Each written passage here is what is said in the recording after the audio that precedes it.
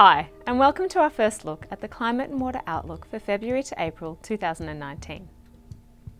The Pacific Ocean remains at near El Niño levels, but the atmospheric part of what we consider an El Niño event is not present, so an El Niño has yet to become established. In fact, the outlook is showing little influence from any of the typical Australian climate drivers, meaning that local factors are largely affecting the outlook this time. The rainfall outlook shows an increased chance of drier than average conditions for parts of the southeast and the Queensland coast, as well as large areas of Western Australia and inland.